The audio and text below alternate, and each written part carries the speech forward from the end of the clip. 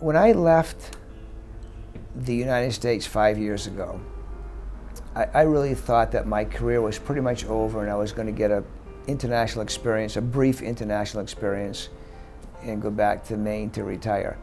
And what I discovered was unbelievable, and that is that my career was just beginning, that the best 5 years I've had in my entire 40-plus year career has been right here at the Kaohsiung American School. If you ask me how I feel about school, that would be bad, because of course it's my baby. I felt it that way, but yes, it's growing to be a young man, and it's going in the right direction, and I have confidence that it will keep going that way. Going to water the plants. It's a good place to be.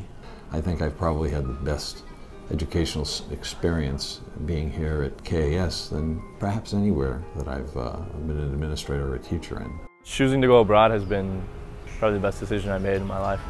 The opportunity to travel throughout Asia has been phenomenal, but also kind of the freedom and kind of opportunity to teach in the way that I'd like to teach without a whole lot of restrictions has been really, really, really nice. It's been a tremendous learning experience, and it's been a fun learning experience and made me excited about learning more about Kaohsiung and Taiwan and the school. I'll be here a while. Yeah. I'm delighted to be here, yes, and I'm looking forward to be here for many more years. I feel like we're going to grow into a better school as years go by.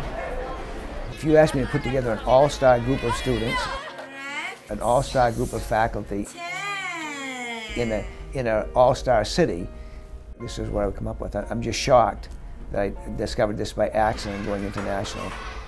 But when the day comes I retire, I will know I have left one of the premier schools in the world.